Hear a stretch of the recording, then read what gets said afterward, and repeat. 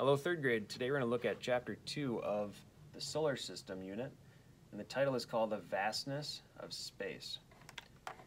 And in Chapter 2, the big question is, what is the universe and what are galaxies?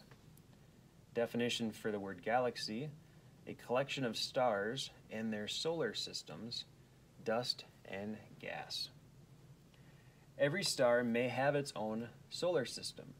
Our solar system plus millions of others form a such larger system called a galaxy. Galaxies are collections of dust, gas, stars, and their orbiting objects. One galaxy may have hundreds of billions of stars, and there may be as many as 100 billion galaxies in all of space, which is incredible. Let me read that again. So one galaxy may have hundreds of billions of stars, and there may be as many as 100 billion galaxies in all of space. Incredible. How do you know about objects in space? How do we know about objects in space? Scientists and engineers have developed telescopes and spacecrafts that explore deep space. For example, in 1977, NASA launched the Voyager 1 and Voyager 2 spacecrafts to travel past the edge of our solar system and collect data along the journey. Together they continue to explore beyond the edge of our solar system, sending information back to Earth. Here it says, the Voyager probes took pictures of planets as they passed them and sent the pictures back to Earth via radio signals. Our solar system is part of the Milky Way galaxy. Our solar system is part of a galaxy known as the Milky Way. The Milky Way is a large, spiral-shaped galaxy that likely contains billions of other solar systems. Our solar system is located on one of the Milky Way's outer arms. All of the stars that you see in the night sky are part of the Milky Way. Just as objects orbit the sun, our solar system revolves around the center of the Milky Way galaxy. No person or spacecraft has ever traveled outside of the Milky Way galaxy to look back and take a picture of it. Scientists have pieced together clues from the telescope images and other data to determine the Milky Way's shape and what it is made of. Galaxies are part of the universe. Objects in space move and interact as a system. Scientists study systems and their parts to better understand and explain what they are made of and how they work. The Sun, Earth, and other planets are part of the solar system. Our solar system is part of the Milky Way galaxy. The Milky Way galaxy is one galaxy in a very vast universe. The universe contains everything in space, including all forms of matter and energy. So the vocabulary word universe, all of the existing matter and energy in space. Over the years, scientists have collected data about the universe. They estimate that it is approximately 13.77 billion years old.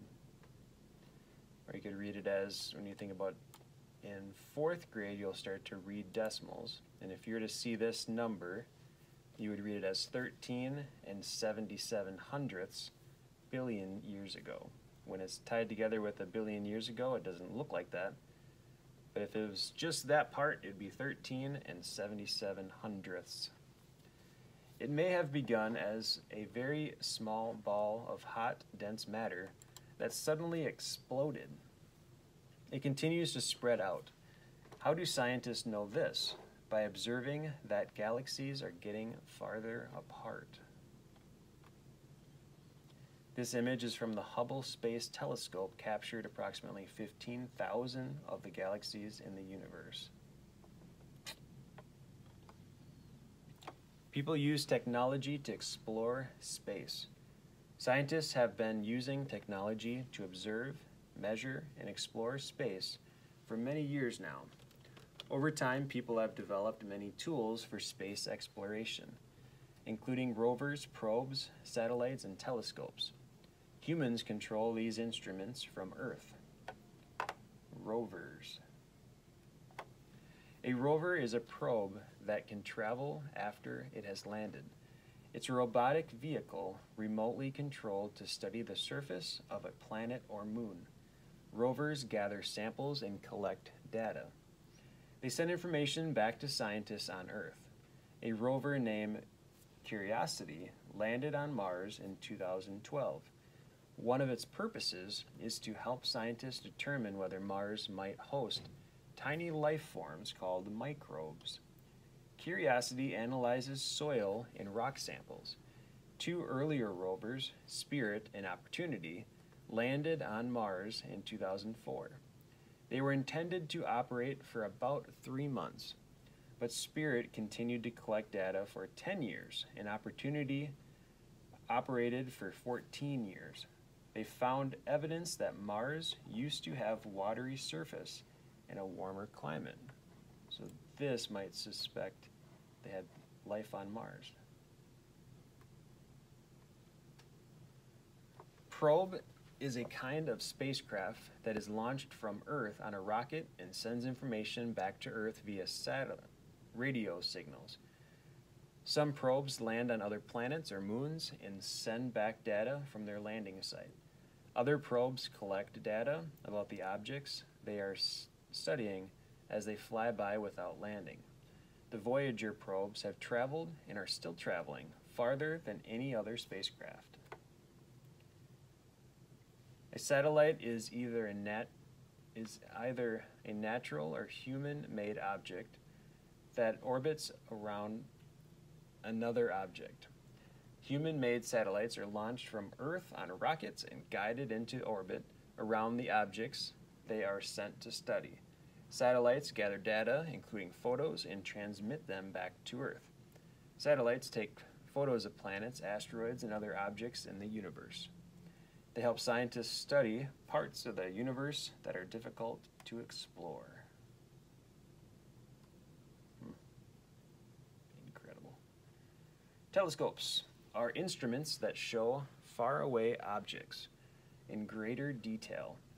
Telescopes may consist of lenses and mirrors that focus light to magnify images, or they may collect radio waves from distant objects and use them to construct pictures of objects.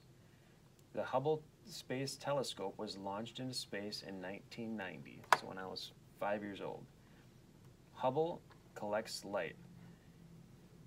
It has revealed the formation of stars and images of great distant galaxies.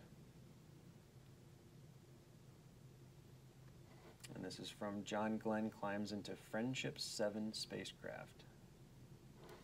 So humans explore space. Probes, rovers, satellites, and telescopes are spacecrafts that travel without humans on board. But there have also been spacecraft that have taken human crews into space. Women and men from many different nations have orbited Earth, and some even visited the moon. On May 5, 1961, Alan Shepard became the first American to travel to space. He flew aboard the Freedom 7 spacecraft, and the flight lasted about 15 minutes.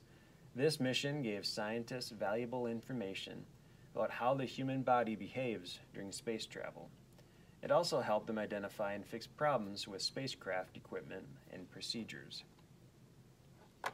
Words to know: a crew is a person or group of people who carry out duties aboard a vessel. Uncrewed spacecraft do not carry people. Crewed missions have people aboard. Just a few months later, John Glenn became the first American to completely orbit the Earth. He circled the Earth 3 times and in just under 5 hours inside an aircraft known as Friendship 7. Humans first landed on the moon on July 20th, 1969, during the Apollo 11 mission. American astronaut Edwin Buzz Aldrin and Neil Armstrong landed their lunar module, the Eagle, on the moon's surface in an area known as the Sea of Tranquility. They spent 2 hours on the moon. During this time, they collected rock and soil samples. They conducted experiments to learn more about the moon's environment.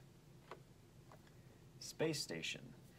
Did you know that there's a place in space where humans can live for days, weeks, and even months? The International Space Station, also abbreviated as ISS, is a moving laboratory in space. It orbits Earth once every 90 minutes. Scientists from around the world arrive at the ISS via spacecraft. Then they live there for a while, and they conduct experiments in physical science, earth science, and biology. If you go outside on a clear night, you may be able to see the ISS as it travels across the sky.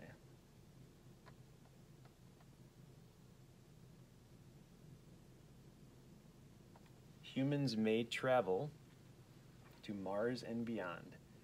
So far, humans have not traveled any farther from Earth than the moon, but scientists are working to develop ways to explore deeper parts of space, with the goal of someday landing on Mars. One of the most important developments is the design of a new vehicle, such as the NASA's Orion spacecraft.